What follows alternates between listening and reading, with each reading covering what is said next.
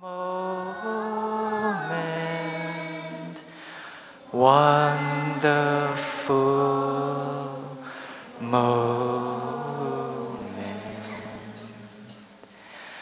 in, out, deep, slow, calm, ease, smile, release,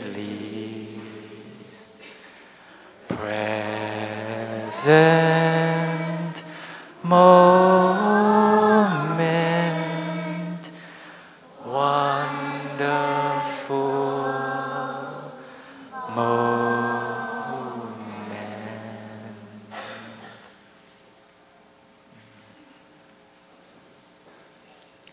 With that, maybe we can enjoy a short guided meditation today. And maybe I invite the children. You can go down and then be like a lotus flower and come back to our breathing and touch the freshness inside us, the solidity, the clarity, and the space within ourselves. Oh, our teacher has arrived. I invite everyone to stand up to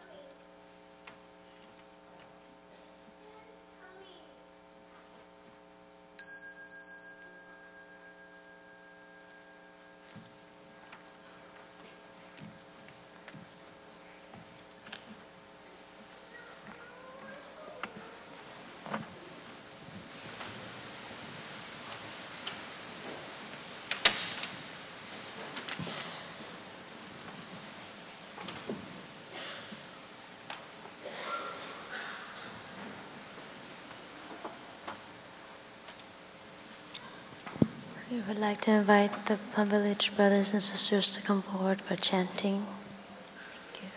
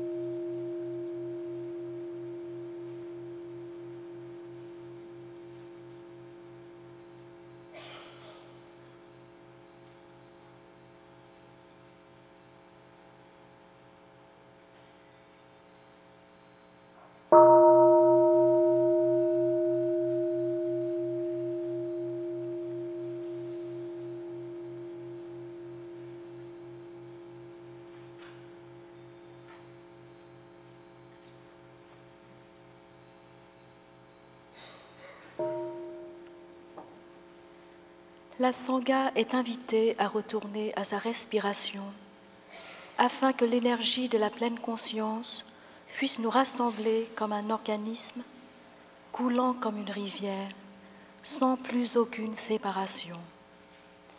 Puisse la Sangha tout entière respirer comme un seul corps, écouter comme un seul corps, chanter comme un seul corps, transcendant les frontières d'un soi illusoire, nous libérant ainsi des complexes de supériorité, d'infériorité et d'égalité.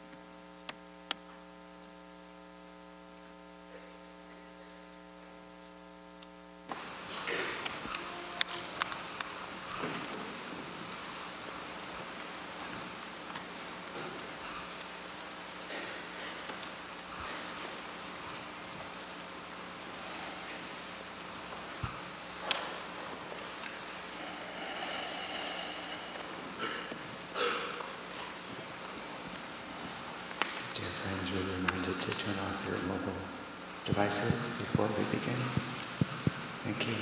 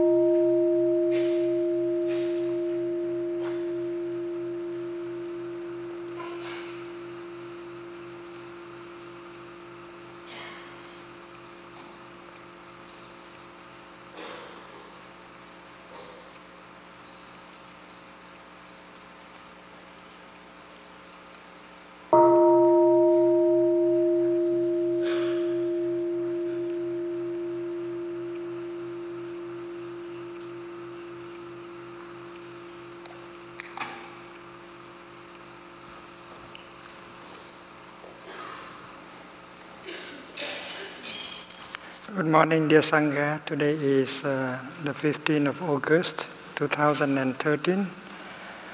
And we are in Brock University on our 5th day of the retreat with the theme Happy Teachers Who Change the World. Today we have a session of questions and answers. And the children will have the chance to ask a few questions first, maybe 3. And then after that, the teenagers are encouraged to ask a few questions. And after that, the rest of us will have our chance to ask ours. We know that a good question can benefit many people. That is why we should ask the real question, the question of our heart. A question that has to do with our practice, our suffering, our happiness.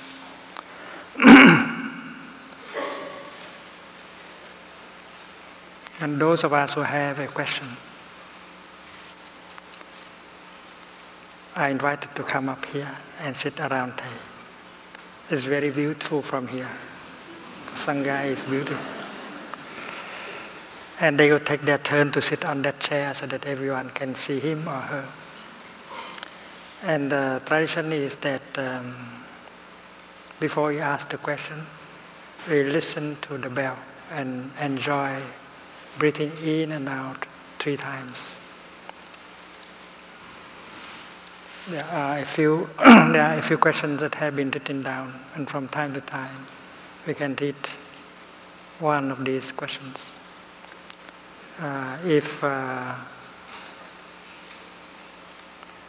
If you do not want to come and sit up here, you might like to write down your question and ask someone to bring it to Sister Pine, who sit close to Thay, and she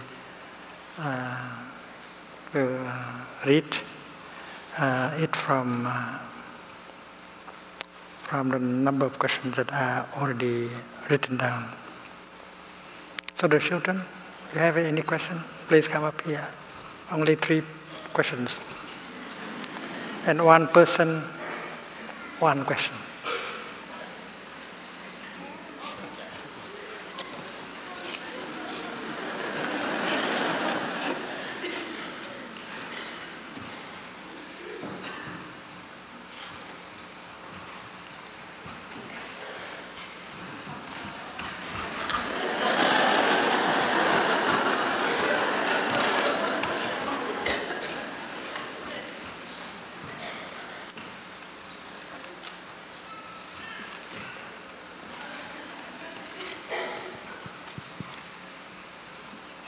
Maybe two children can ask one question.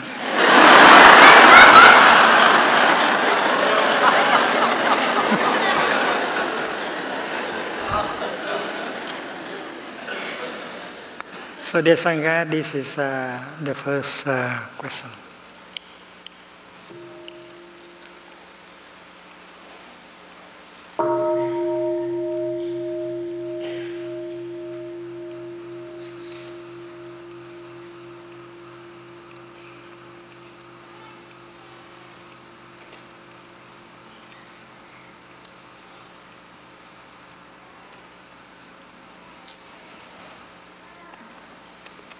Would you be willing to tell us a struggle that you have had and how meditation and the bell have helped you overcome it?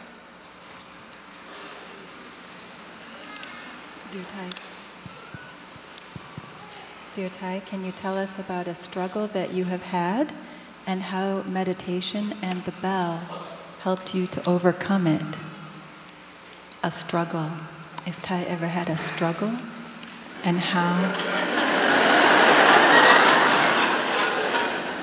how meditation and the bell helped Thay to overcome the struggle.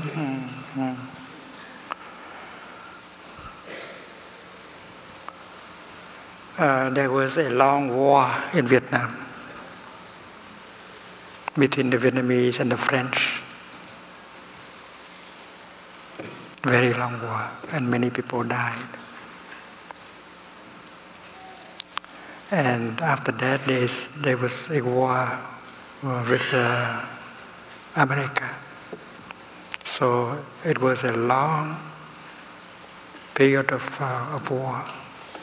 And many young people growing up in that period of time suffer a lot. That those children who have lost their parents, who had their house burned down, there's a lot of suffering. At that time, there was a novice monk. He was ordained at the age of 16. And he began to learn breathing, walking. So thanks to the practice, he was able to suffer less. And he believed that the practice of meditation, Buddhism, can help people calm down and shorten the war. When Thay studied history, he found out that during the Lý dynasty, the Tần dynasty, and the 12th, 13th, 14th century, there was a long period of peace. And the kings of these dynasties practiced meditation. And there was harmony and prosperity and peace in the country.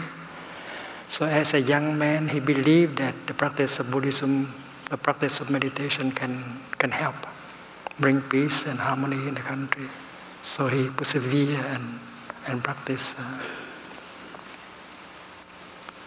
When the country was divided into North and South, the North was communist, the South is anti-communist. They suffer a lot. And then mother passed away, so they had a depression. And thanks to the practice of mindful breathing, mindful walking, he was able to recover. So that is why they learned that the practice of mindful breathing, mindful walking can heal you. And when you got into difficulties like that, you may get out thanks to the practice of mindful breathing and mindful walking. Thank you for the question. Please, teenagers and adults, if you have questions, please come with us.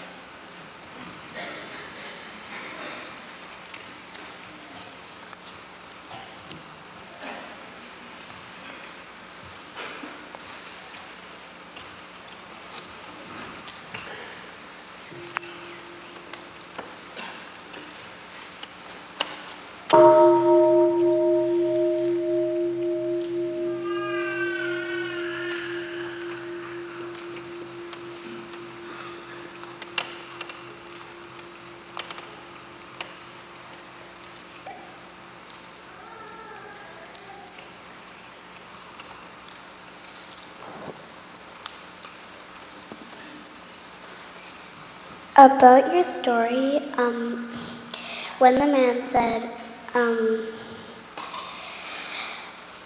you, yes, know him, how did that make you feel inside? So, dear Thay, this is our friend remembers when Thay told the story about Thay's dream. And the secretary said yes to Thay, but not that other person who looked like Thay. Not him. He's not in the class. And our friend wants to know, when Thay heard that from the secretary, yes, you, but not him, how did Thay feel?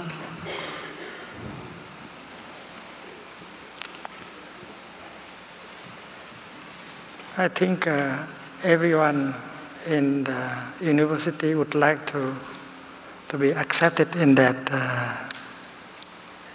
class.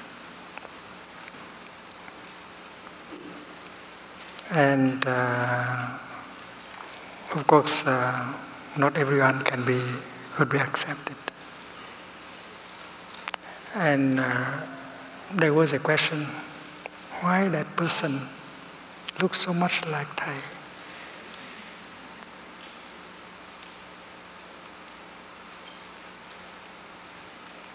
And he did not understand at that time. And he found out the answer much later on. He found out that young student that looked exactly like Thay was also Thay. But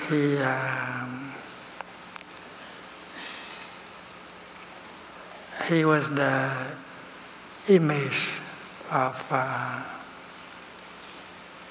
Thay in the past.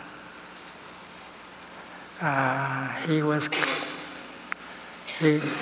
caught in something that is why he was not accepted to be in the class. Thay was himself, but he found a way out of that and got some transformation. That is why Thay said that I have left myself behind. I am now the better self, and the other I was not the better self. He was still caught in some kind of problems. So that's what happened to everyone. Today we may be caught in some worries and anger. We are not free enough. But tomorrow, maybe a friend can help us, and we practice and we get out of that state of anger and fear and become another person. We are free. So the two persons are one, but not exactly one, two.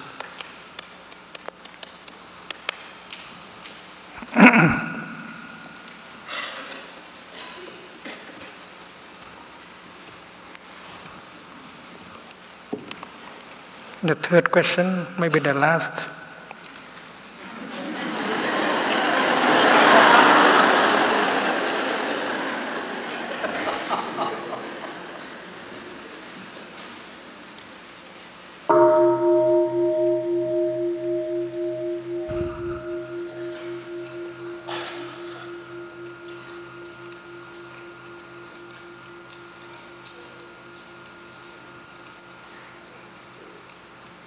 I hope you have fun.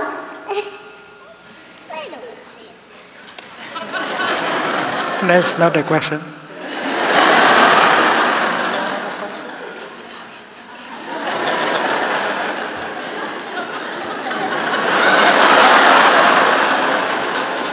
Thay, est-ce que tu pourrais nous chanter une chanson? Our friend is asking if Thay would sing us a song.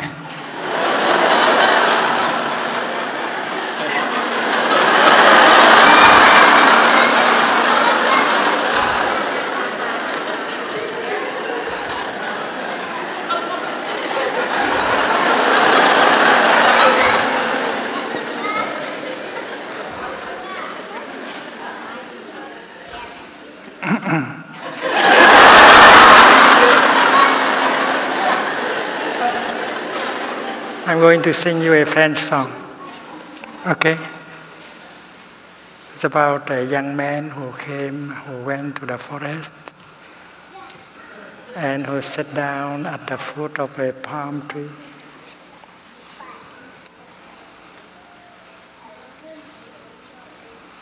And suddenly a boa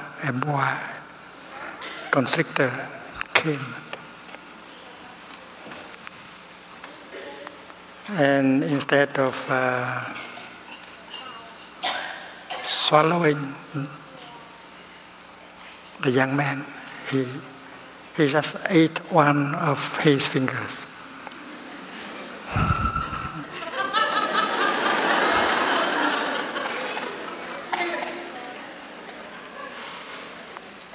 And the young man asked why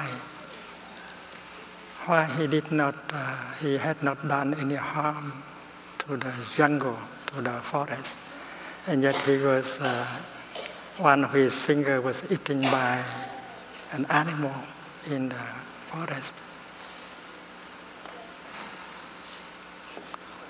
I learned that song when I was as young as you. I try to remember. J'étais assis sous un palmier, aussi seul que le crusoe, quand l'animal est arrivé, je l'ai senti m'en saluer, avec joie le gros bois, il a mangé mon petit doigt et mon petit doigt. Je sais pas, oui pourquoi, il a fait bobo à moi.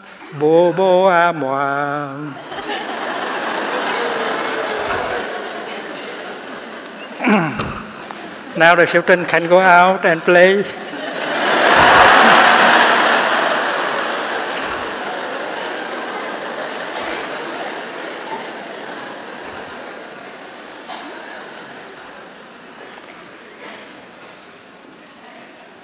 Another question? The last one.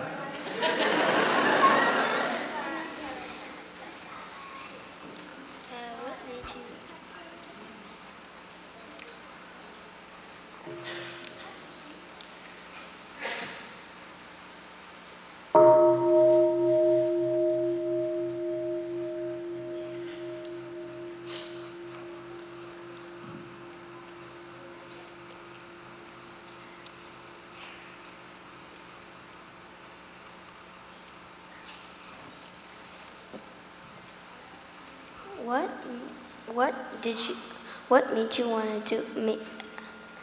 What wanted you to be a monk.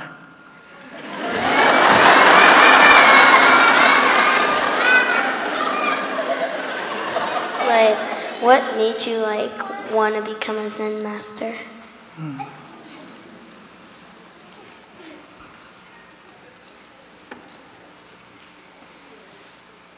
A Zen master is just a monk who can share his practice with other people. The same thing. If you know how to breathe and you get calm, you can share.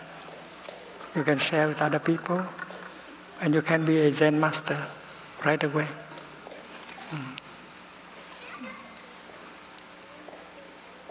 When I was a little boy, I happened to see the drawing of a Buddha on the cover of a Buddhist magazine. The Buddha was sitting on the grass, so calm, so serene, so happy. And when I saw the picture of that Buddha, I had a desire to become someone like him, peaceful, happy. Because around me, people were not happy enough, serene enough, calm enough. And that is first time the desire to become a monk was born in me. And later on, I learned that not far from my house there was a mountain, and there was a monk practicing up there, a hermit, in order to become a Buddha. So my school, it happened that my school organized a outing, and in order to go to that mountain, so I was very excited. I was so excited. At that time in my class, there was about 50 boys and only 6 girls. And we organized ourselves in groups of 5. And we was told to bring rice bowls, sesame seeds, and boiled water for the picnic. At that time, there was no Coca-Cola or anything like that.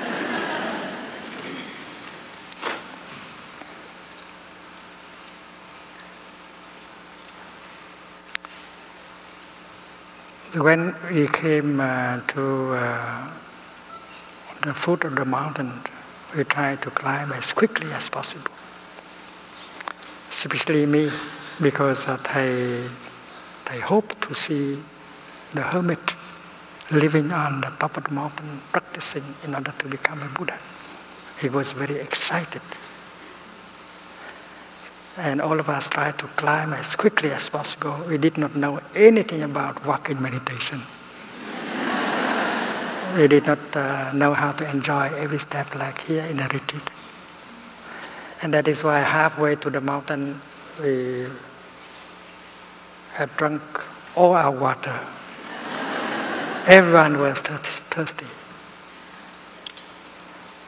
And everyone was tired. And the worst is that when he came to the top of the mountain, he learned that the hermit was not there. Maybe the hermit had heard that 500 children were coming. So he tried to hide himself in the wood.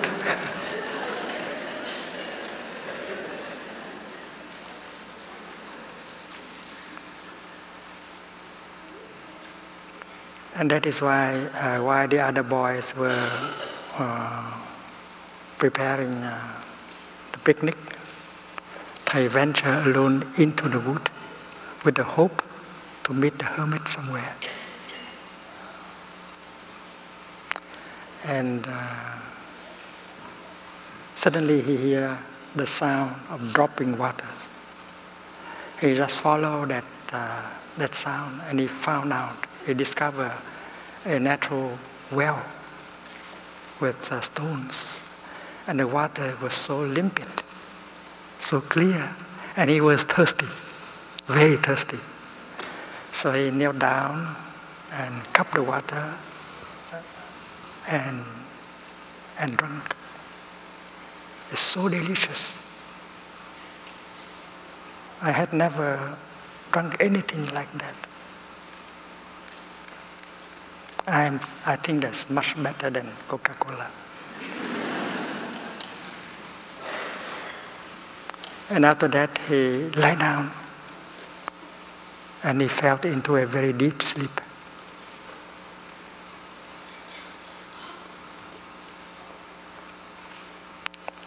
He must have had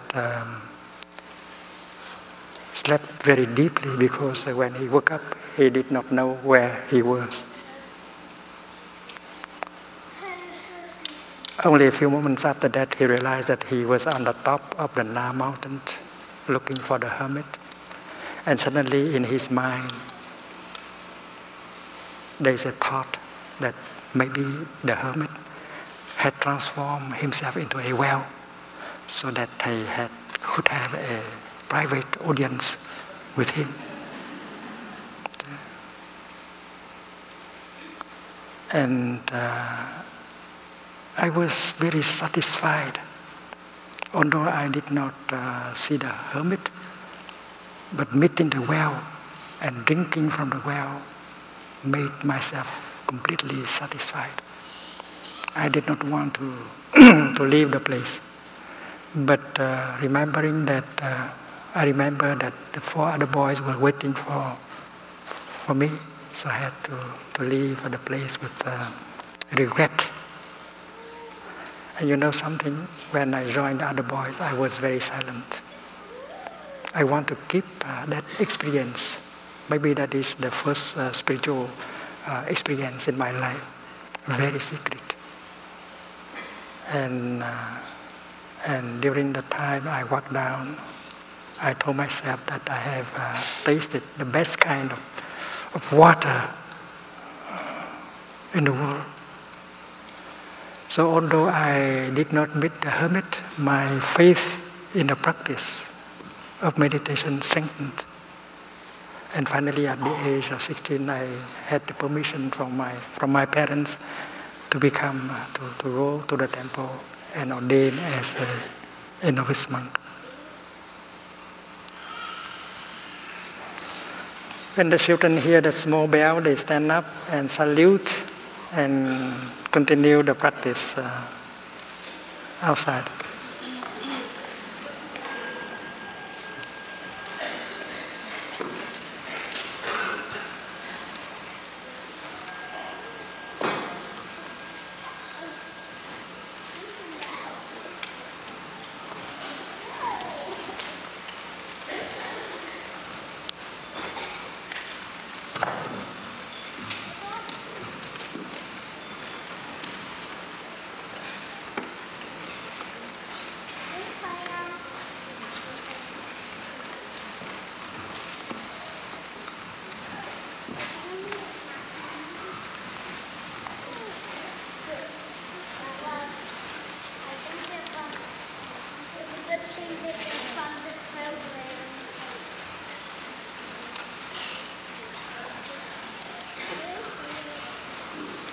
Dear Sangha, a question that has been asked should not be asked again. Like, can you sing me a song?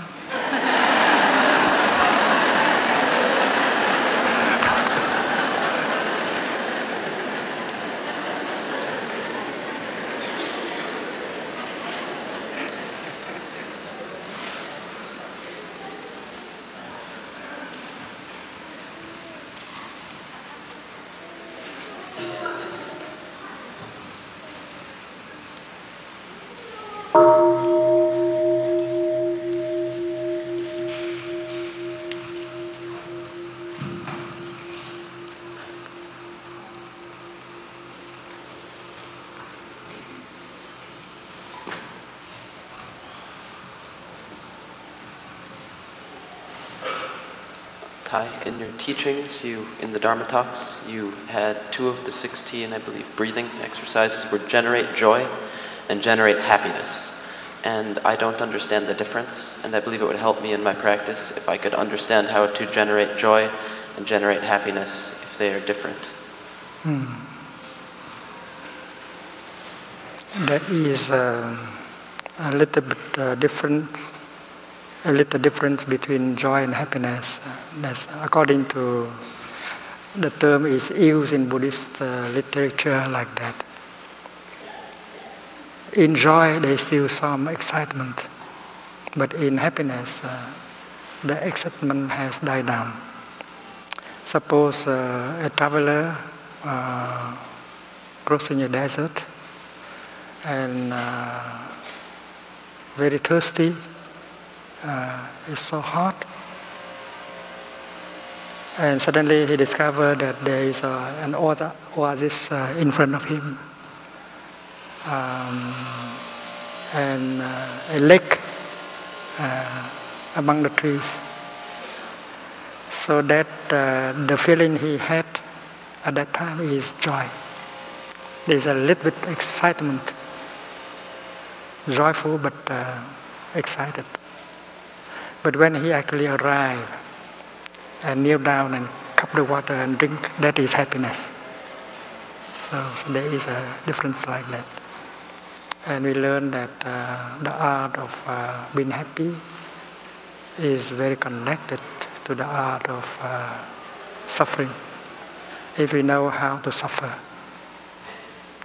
we suffer less, and we can create happiness, making good use of the suffering, like people making good use of the mud in order to grow lotus.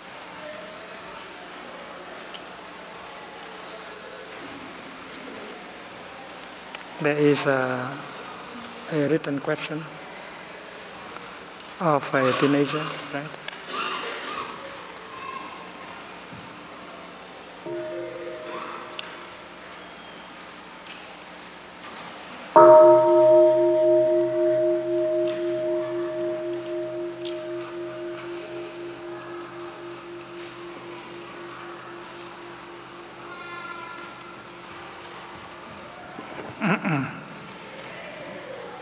So, dear Thay, our teenage friend asks, dear respected Thay, brothers, sisters, and the Sangha, my father causes my family much suffering, and he does not follow right view.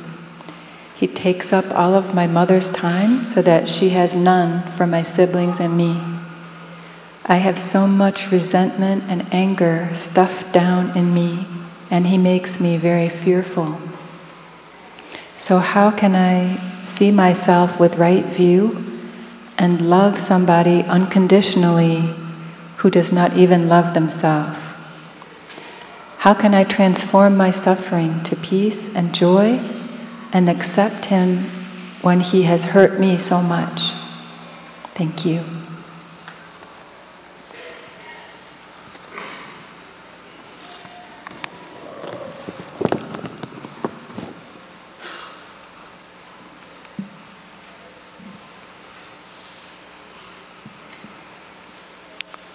When we have a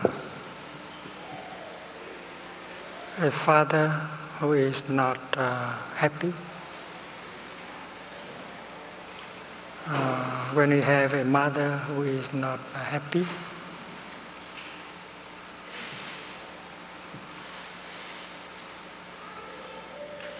we should know that it's not that they do not want to be happy. They also want to be happy. They are not happy, and that is why they make people around them unhappy. Maybe they do not want to make people around them unhappy, but because they don't know how to handle the suffering in them. And that is why the suffering is spilled all over around him or her. So as a young person, we have to look to understand. My father has a lot of suffering in him. He did not know how to handle and transform the suffering in him. So far, no one has helped him to handle the suffering in himself, so that he can become more gentle, more compassionate, more joyful. Maybe I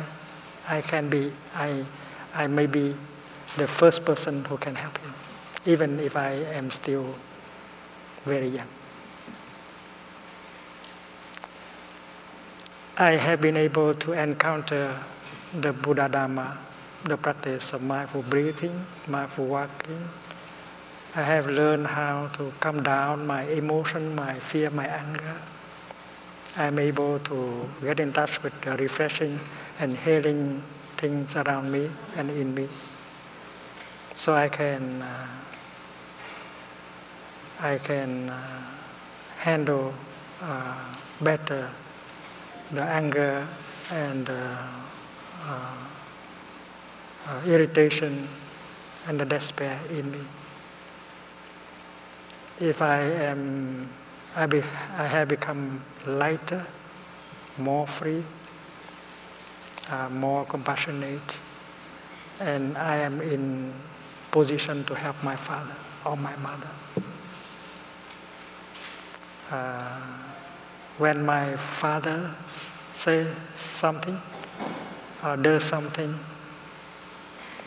not kind to me, not kind to my mother, instead of getting angry at him, I see the suffering in him that has pushed him to do or to say things like that. So I am protected by understanding and compassion. I do not get angry. And the first thing I can do. And if I do not get angry, if I preserve my peace, I can help my father. Maybe sometime when my father is in good mood, I can sit down with him, or invite him for a walk, and I will tell him what I have learned to calm down my feelings and so on. And I'm able to listen to him and understand the suffering in him, because I am a pleasant person. That is why my father liked to be close to me. Yes, a person who is calm, smiling, pleasant. People like to come to keep company with that person.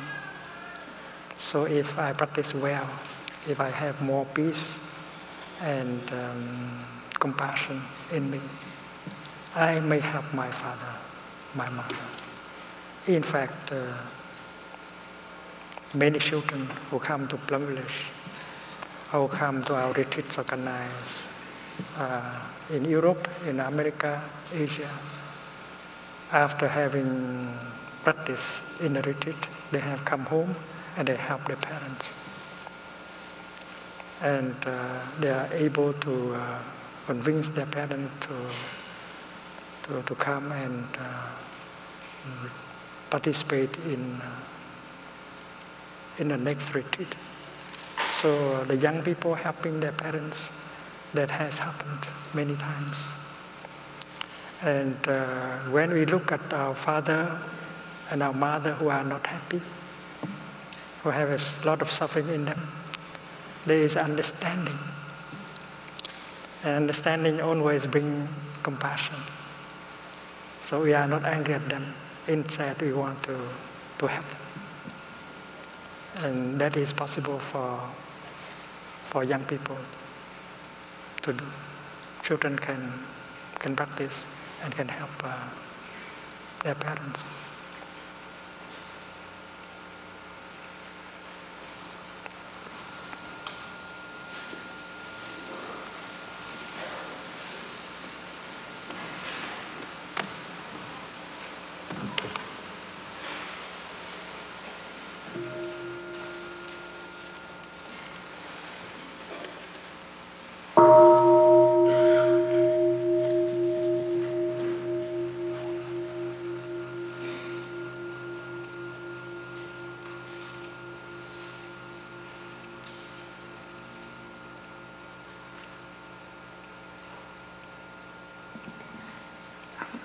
How did mindfulness help you in your life?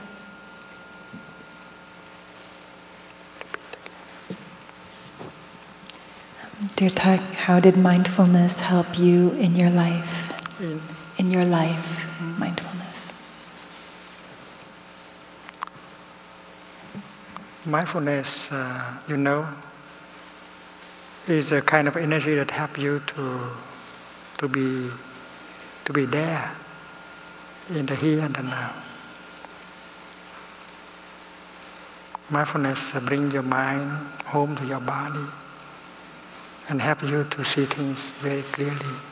There are many wonderful things, beautiful things, refreshing and healing things. And if you get in touch with them, you get the nourishment and healing. And that helps you every day. And in order to have mindfulness, you practice breathing, walking mindfully, and you have that energy that helps you to live deeply every moment of your daily life. You are given 24 hours a day to live. And without mindfulness, you waste your time. You don't live your life deeply. There's no joy, there's no peace, there's no happiness. You are full of worries and anger. So mindfulness helps you to be there, mind and body together, and live each moment of your daily life deeply, so you don't waste your life, your time. And if we know how to practice mindful breathing, mindful walking every day, and then we have enough the energy of mindfulness to do so, to live our life deeply with joy and peace, and which help us to help other people to do the same. Okay.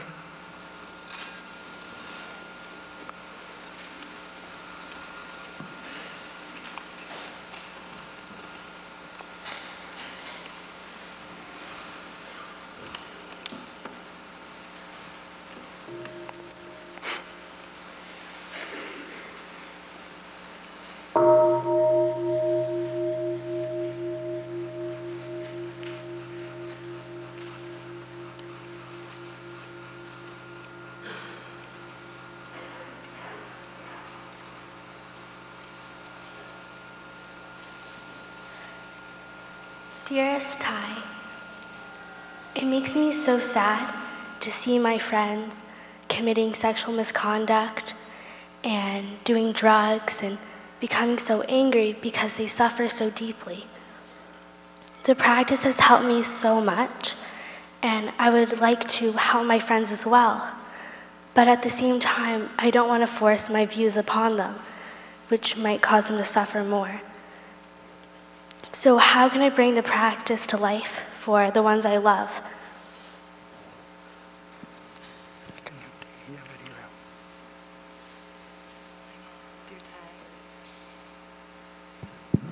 Dear Thay, just to let everyone know, it's actually quite difficult to hear up here, so that's why we need to repeat. So dear Thay, our friend said that she feels very sad when she sees her friends who are committing sexual misconduct and using drugs, and they suffer so much and they become angry. And our friend feels that she's benefited a lot from being able to be in touch with the practice, and she wants to help her friends, but she doesn't want to give them the feeling that she's forcing or imposing her views on them. So she wants to know how can she bring the practice alive to support her friends in a way that doesn't cause them to have a reaction.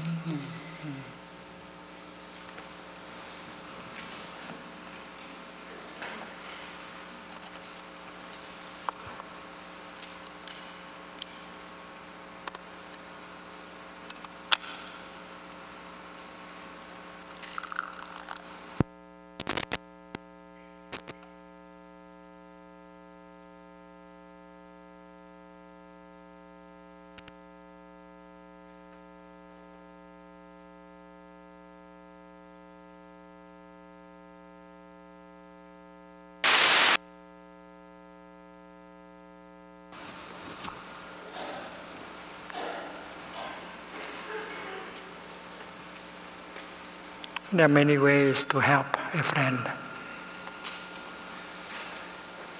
The first way is just to tell your story. Do you want to hear about my experience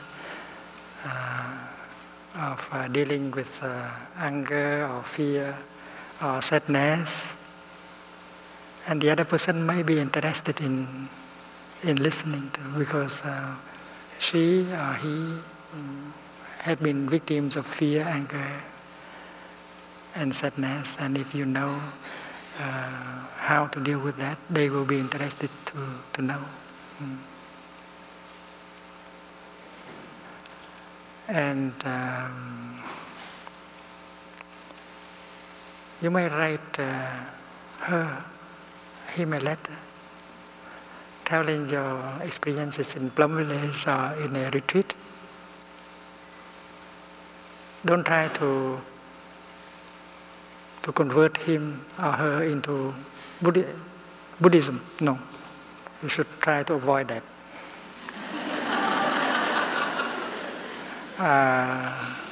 Just tell your experience. Tell what really happened in a retreat, in a practice center like Plum Village. And that will water the good seeds in that person.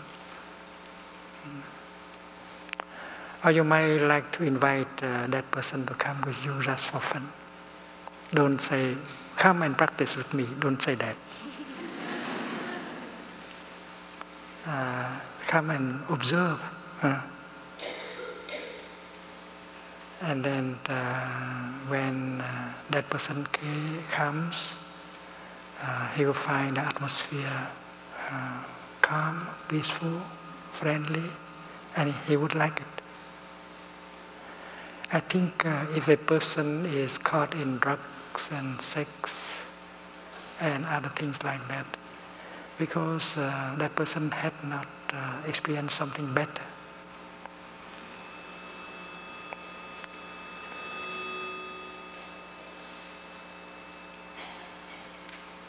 So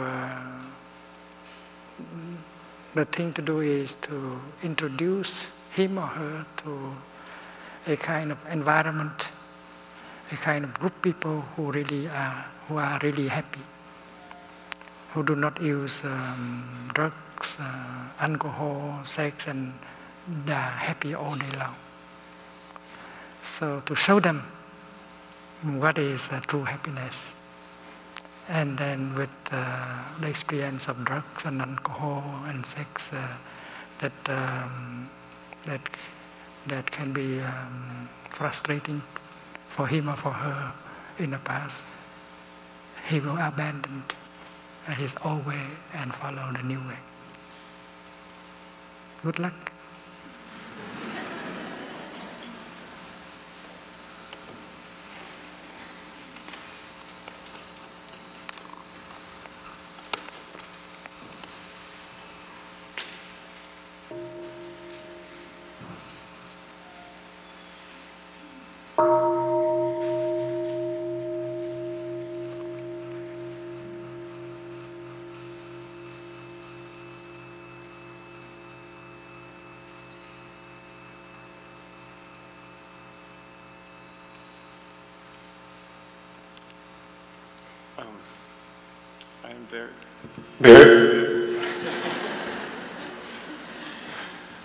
I'm very grateful to you. I grew up as a Roman Catholic, so one of the things was service. And so when I service through the Roman Catholic charities and things like that, and so when I encountered Buddhism and converted to Buddhism at a Catholic university, one of the things that was missing for me in my Buddhism was engaged service.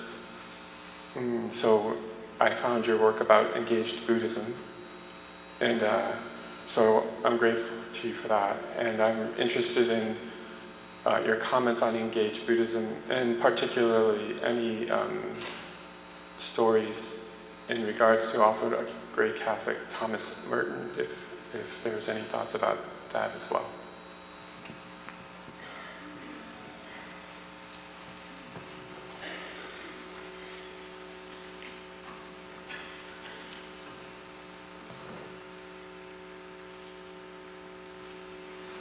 Many people think that engaged Buddhism is the kind of Buddhism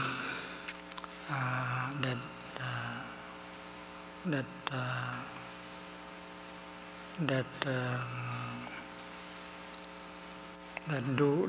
does social actions, engage in social activities, trying to help reducing inequality, injustice, and so on. fighting for more freedom, democracy, and so on. But engaged Buddhism is, first of all, the kind of Buddhism that can be practiced at any time of the day. Buddhism not only practiced in the meditation hall, but also in the bathroom, when you drive the car, when you take a shower, when you work in your office, and so on. Buddhism should be present in every moment of your daily life, so that you have more peace, more freedom, more joy. And if you have peace, freedom, and joy, other people will profit. You don't need to do it. Before you do something to help them, you are already helpful, because you set an example, and you have the energy of peace and brotherhood and compassion radiating from your person. It's like a tree standing in the front yard.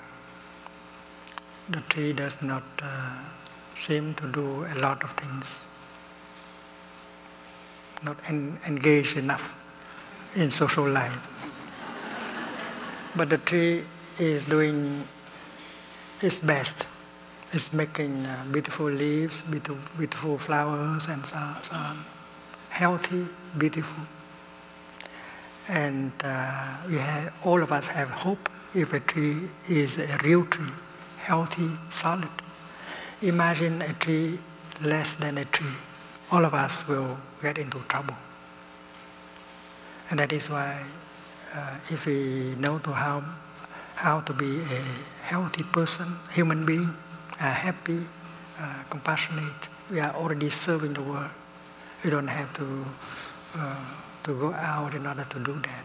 Wherever we are helpful. So anything you can do for yourself, you do for all of us. If you know how to handle a painful feeling, you profit from that, but all of us profit from that at the same time. If you are angry, if you are despair, all of us suffer also. And that is why anything you can do for yourself, you do for all of us.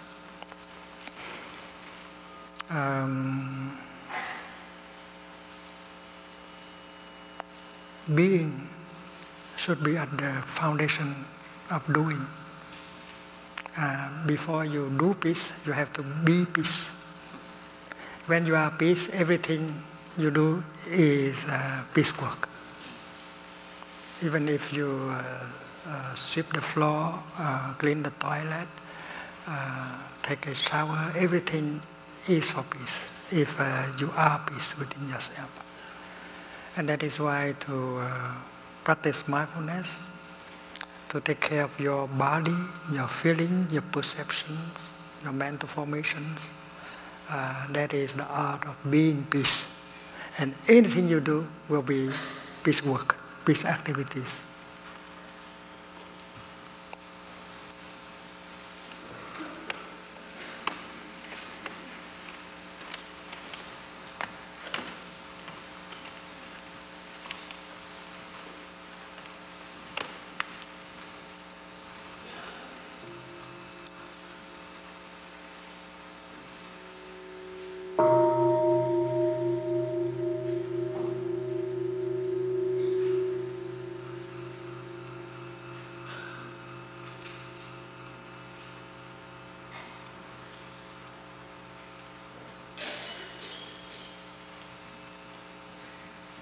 Dear Thay, thank you for your wonderful teachings. I had a question about the 51 mental formations. I feel a lot of shame a lot of the time, and I always thought that that was a negative seed and an unwholesome seed. But in your 51 formations, you see it as a positive seed and a wholesome seed, and you talk about inner shame and shame amongst others.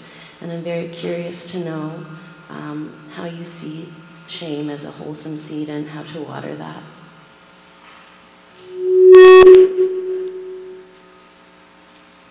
There are mental formations that can be either wholesome or unwholesome, like thinking. Thinking can be positive, and thinking can be negative. So regret, for instance,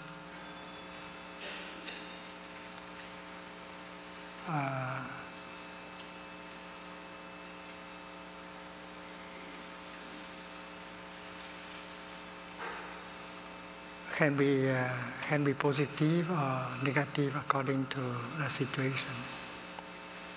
I think shame in Vietnamese we have tam and quý. When you are alone, when you are alone, you look deeply and you see that you have not done your best.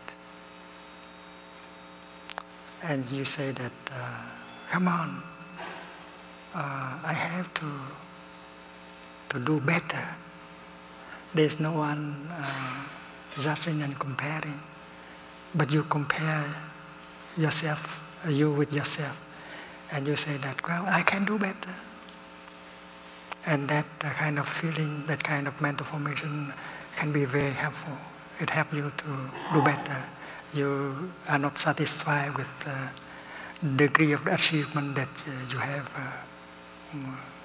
realized. So that is good. Quý means when you are in the presence of other people. And if they are the people who are of the same generation, who are in the same training formation, and they are doing well, but why you are not doing as well as they do? Maybe you have some problems, some difficulties, and that kind of feeling of shame help you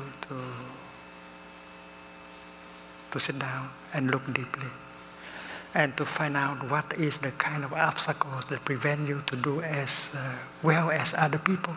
So this is a positive mental formation.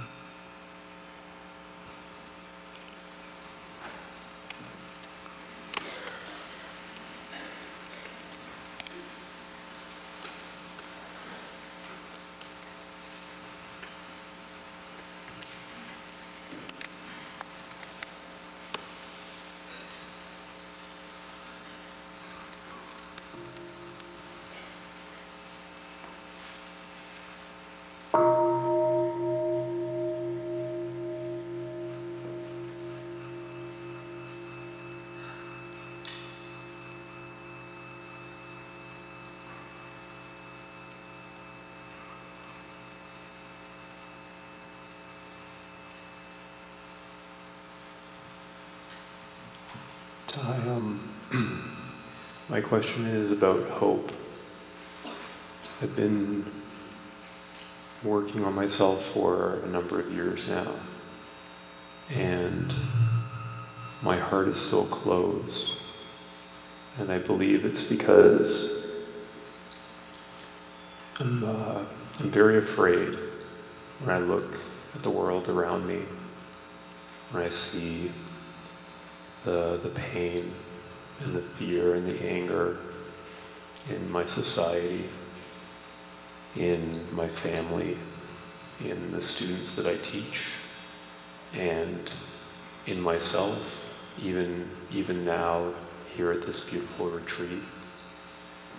And your perspective is very valuable to me.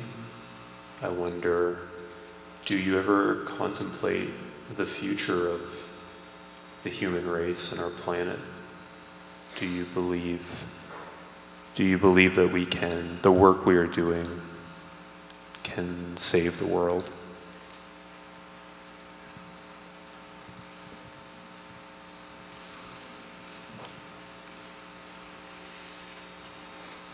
I believe that as I see it, the future is made of the present.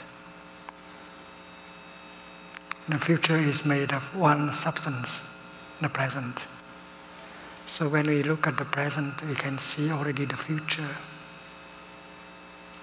But things are impermanent, we can change.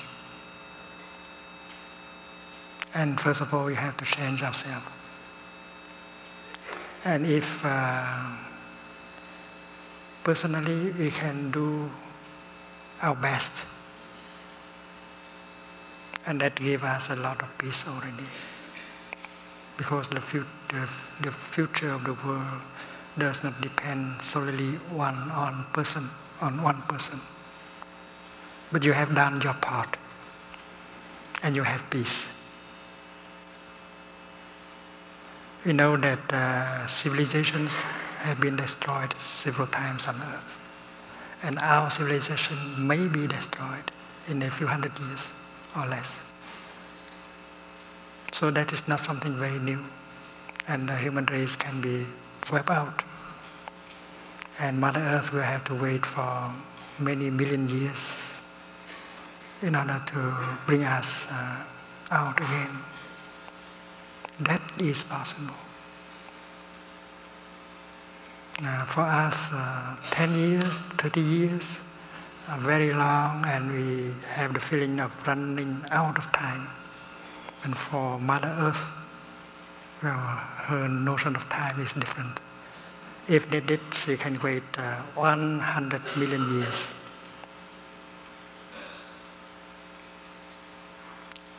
And that is why we have to learn to accept that the extinction of many species on Earth, including the extinction of man, is possible. But if man has appeared on Earth once, she can appear again.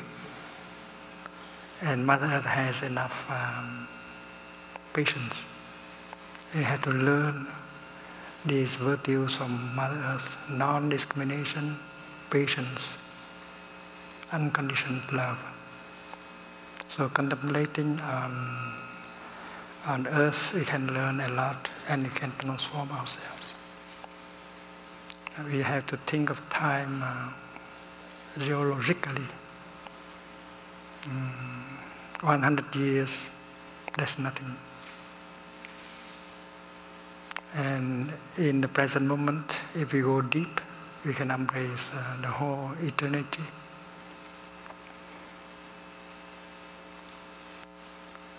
There are those who have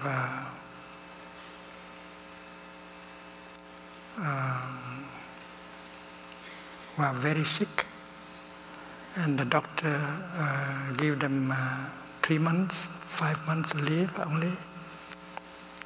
And in the beginning, that person fight a lot because she cannot accept that she will die in 3 or 4 months.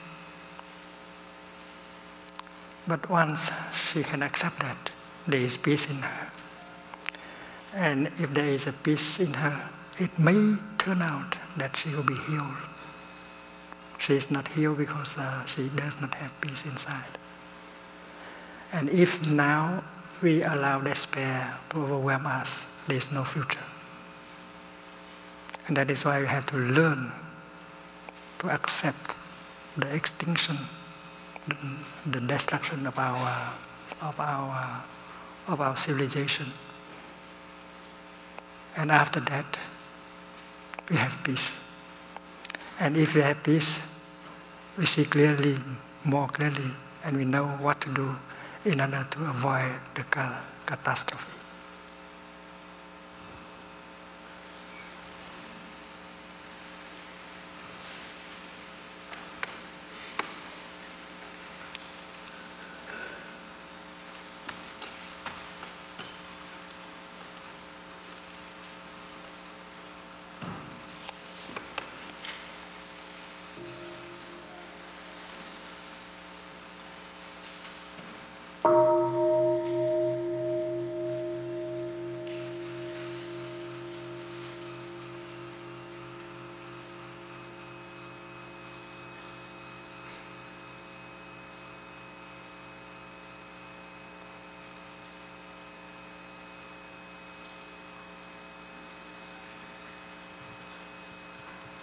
my question is also about the future. Scientists tell us that we've enjoyed 10,000 years of almost perfect conditions for humans to flourish. They also tell us that these favorable climatic conditions are ending, probably with immense challenges and consequences in terms of future suffering and strife. My question is, how do we balance compassion and mindfulness for future generations with compassion and mindfulness for current generations? How do we reconcile these priorities and urgencies?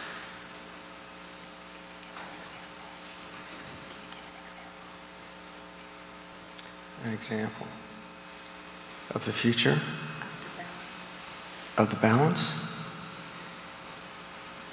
Well, I mean, it's clear that climatic changes could unravel social structure, which would bring on strife and violence, hunger, drought, famine, at an unprecedented scale.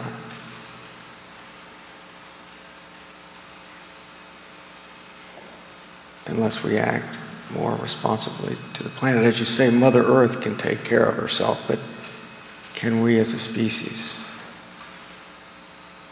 How do we balance today's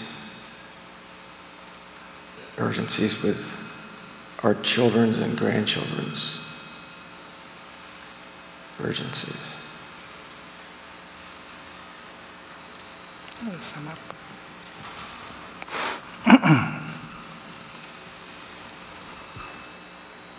Yeah, so our friend is also very aware of the suffering that may be waiting for us as a result of climate change. And he's asking about balancing the urgent demands of right now with the urgency of acting in a way that may help avoid that suffering from climate change. So would one example be the needs of some developing countries to they may feel they need to rapidly industrialize, and then there are other countries that are asking them not to generate that much emissions. Would that be an example of the balance that you're asking about? So how do we balance the needs of people right now with the results that may have that cause suffering in the future?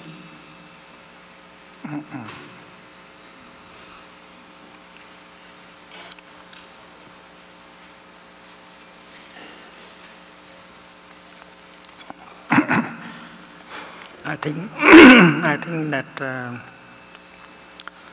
we have to redefine the notion of happiness, because everyone is seeking happiness. They are striving because they want to be happy. But do we have enough time to sit down and figure out what is true happiness? Are there happy people? Can we produce a happy person? Can we produce a group of happy people and show them that this is true happiness? And that group of people who are happy, do they need to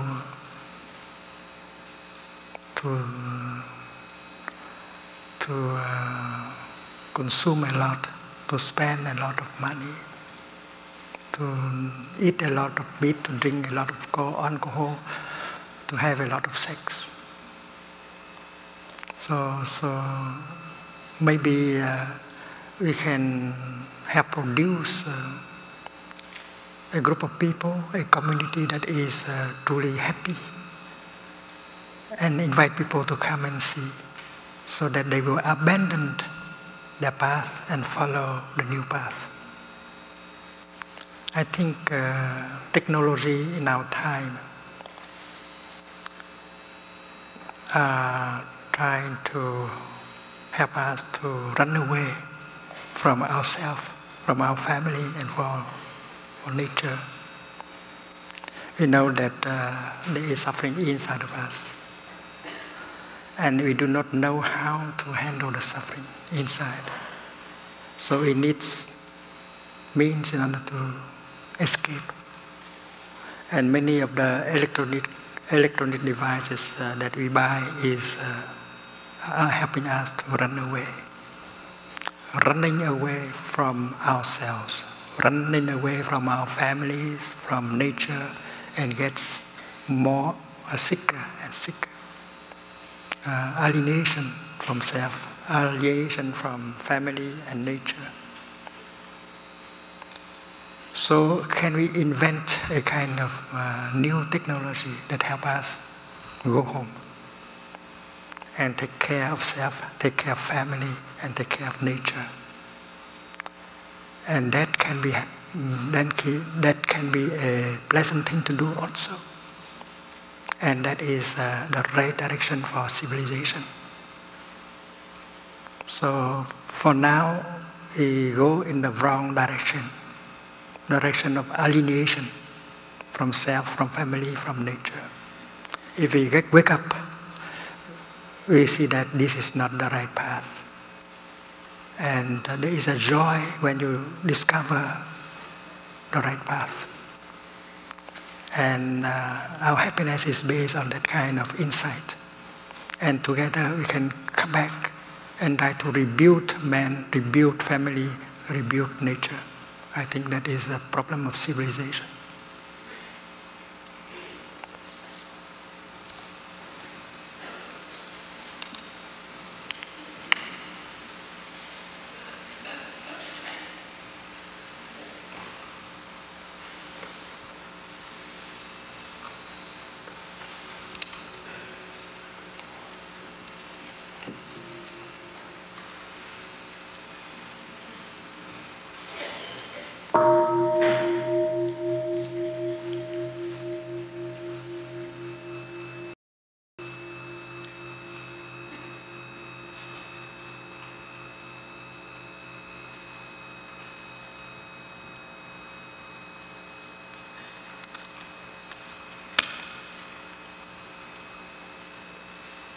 Dear Thay, thank you.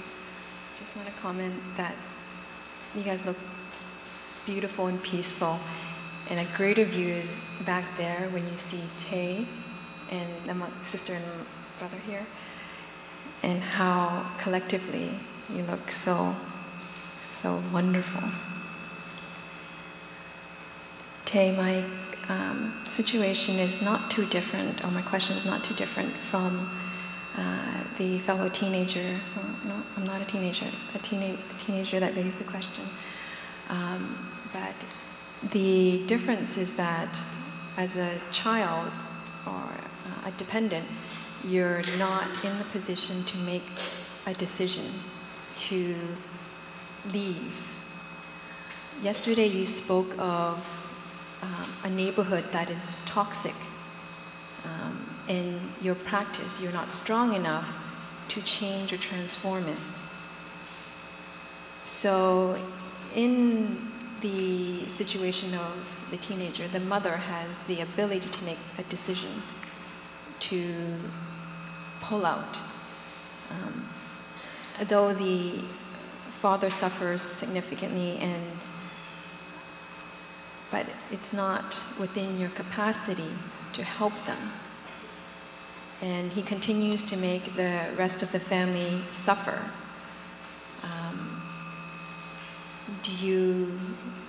What do you do? And it's hard to apply the practice in that context for me. And also, the teachings of generosity, compassion, helps me, but it contradicts, it would seem, what everyone else is telling me that if I'm happy just to surrender all my finances, not all, but I'm being foolish. But in myself, when I look deeply, I am not angry and I don't need all those. I can be okay. So I'm just confused if I am truly knowing what I know and practicing the right way. Thank you.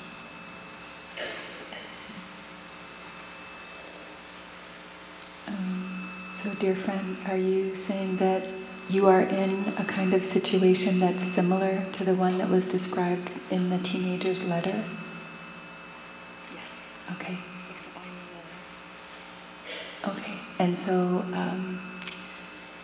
dear Thay, I think our friend is saying she's in a same kind of situation with a very difficult person in the home. And she's recalling what Thay taught about how if we're in a very painful, difficult environment, like a violent neighborhood, and if our practice isn't strong enough yet to be able to transform what's around us, that sometimes we need to remove ourselves. And I also hear our friend is looking at the question of her financial security. If she removes herself from the home, she may have to suffer some insecurity around money. And no, that's not it. I guess it's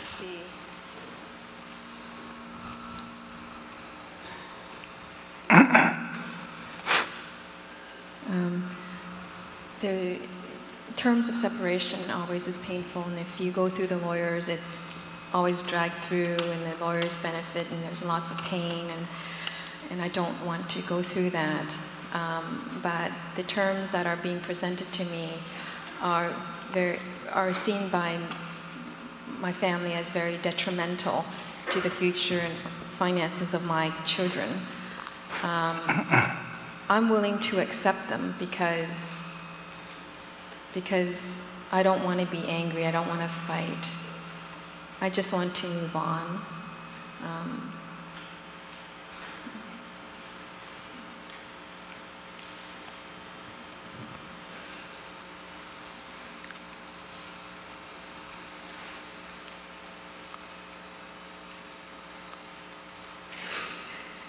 There is a possibility to make good use of the mud to grow the lotus.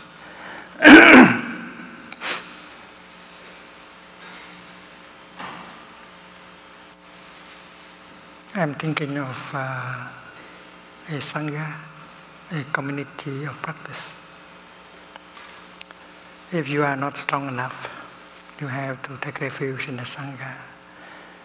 You can borrow the energy of the sangha in order to do what you want to do, transforming the mud into the lotus.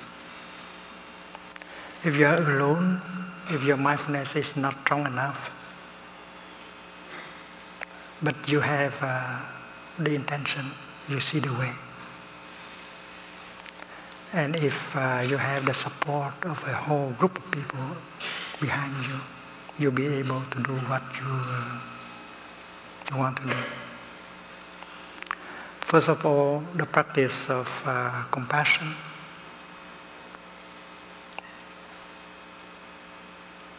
That we have learned here in the retreat. When we look at one person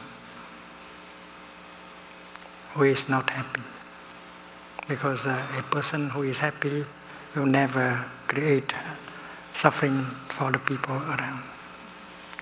When we see that a person is not happy, a person that has a lot of suffering, difficulties in him or her, our understanding of the suffering gives rise to compassion. And that makes us suffer less right away. Because we don't want to punish, we don't want to fight anymore. Because there is no anger in us, there is only compassion. the situation has become much easier after that. And that does not take a lot of time.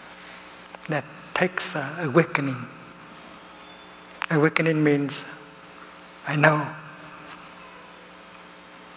that is a person with a lot of suffering. He does not need punishment. He needs help. And I may be the person who can help him. So you have compassion in your heart. You don't suffer much more. And with the support of a group of people who practice the same understanding and compassion, you continue to make progress in every day. That is the first half of the answer. The second half of the answer is that we are used to the kind of comfort, and we believe that without that comfort we cannot survive. Material comfort and affective comforts.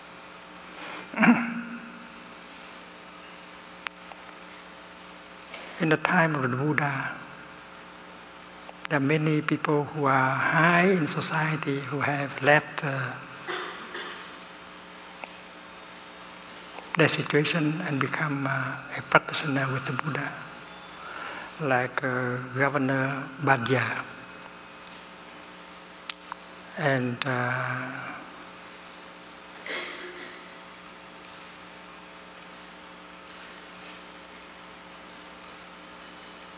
he was not happy as a governor. He had many soldiers to guard for him, to protect his house, and he was afraid that during the night maybe someone can come and kill him and get the money, the valuables, and things like that. And finally he joined other members of the royal family, and he became a disciple of the Buddha. He did not bring anything with him, because every day he went with the Buddha for the alms round and eat anything that people give him in his bowl. And in the night he spent the night at the foot of a tree. And one night during his sitting meditation, he uttered,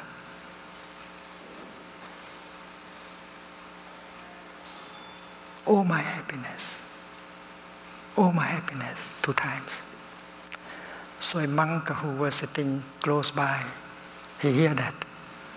He thought that the monk Badya may have regretted for having abandoned his post as governor and become a monk.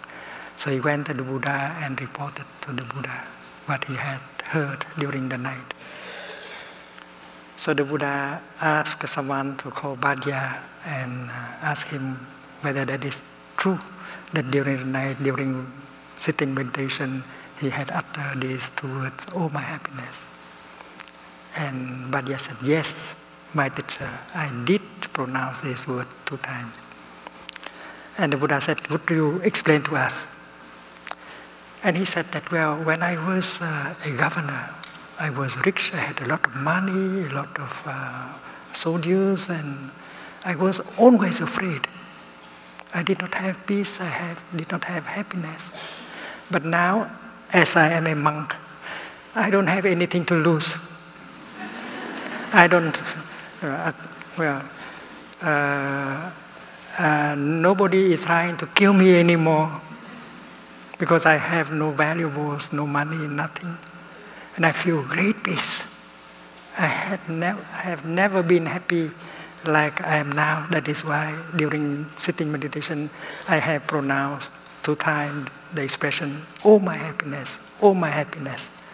And if I have disturbed some of my co-practitioners, I apologize." So now you know that in Plum village, hundreds of monks and nuns and lay people live together in brotherhood. None of us has a bank account. None of us has a private car.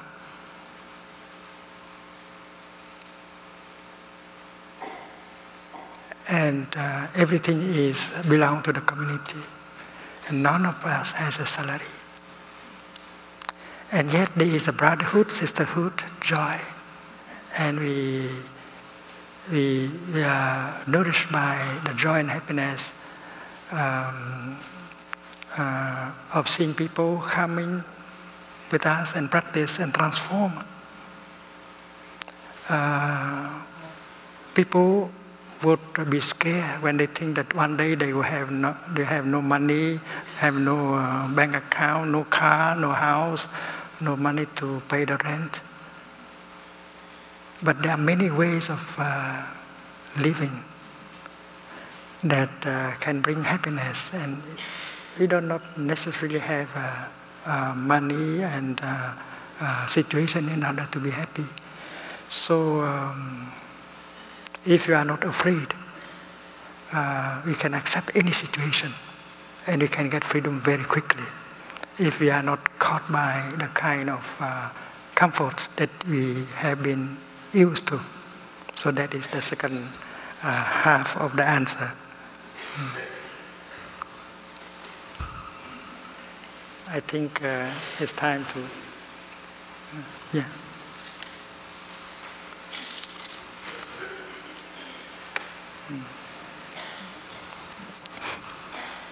So,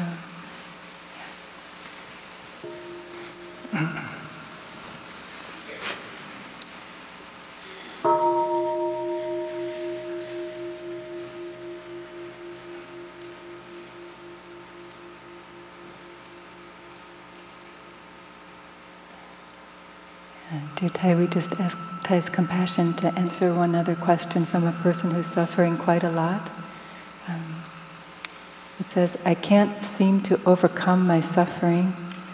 I constantly cry and crave for something I don't have, something more. I see no light and I feel no joy. There is always only pain, tears, and thoughts of death. I can't seem to transform this state that I've been experiencing this year, and I want to give up and die. I wish for it now. How do you know it is time? This pain feels insurmountable.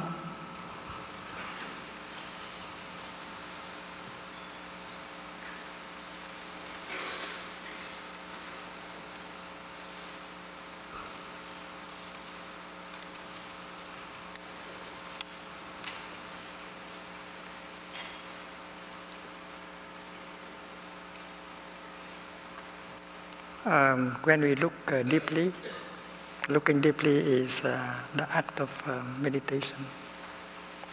If we have some time, and if we do not lose that time by thinking and losing hope, we might like to use that time in order to look deeply into our situation.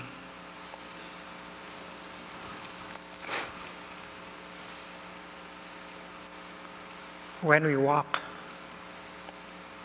we might realize that our feet are strong enough for us to walk. And there are those people who cannot walk. Are you able to enjoy your feet that are strong enough to help you to walk and to run?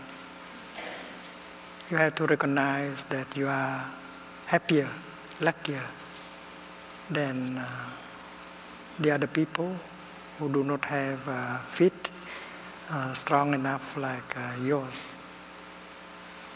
You have to see that you have eyes still in good conditions. If you open your eye, you can see the blue sky, you can smile to the blue sky. There are people who cannot see the blue sky. So happiness is possible with mindfulness. Of course, there are suffering, but we can handle them. When we step on a thorn, we suffer. And if we step on a second tone, a third tone, 10 tones, we know that there are 10 tones to be removed. And when you are able to remove one tone, you get a relief.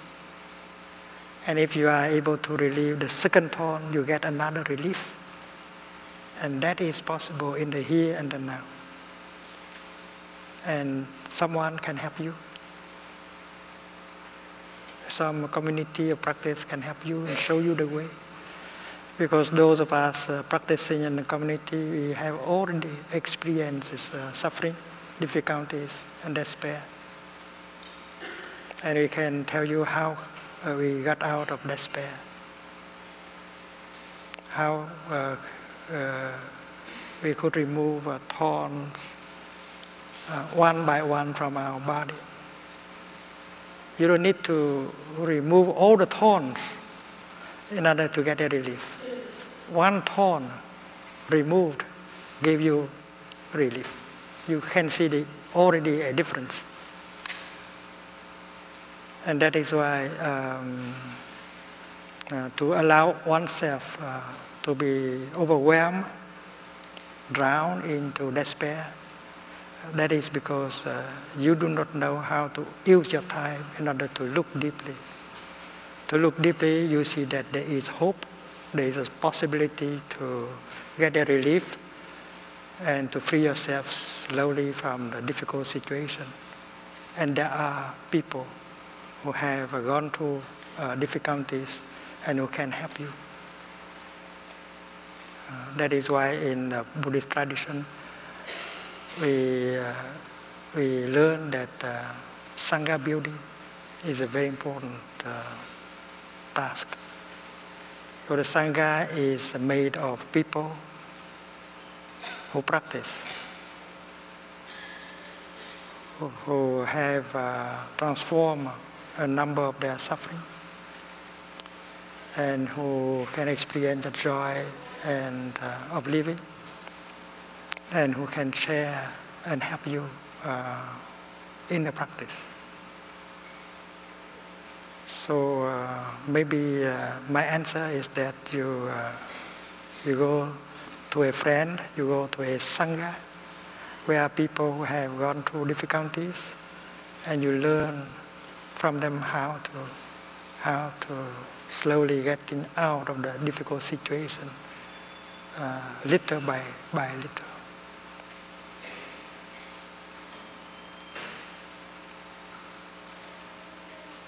And there are people who have been in very difficult situations, and yet they were able to come out thanks to the practice, thanks to the support of a Sangha, a community of practitioners.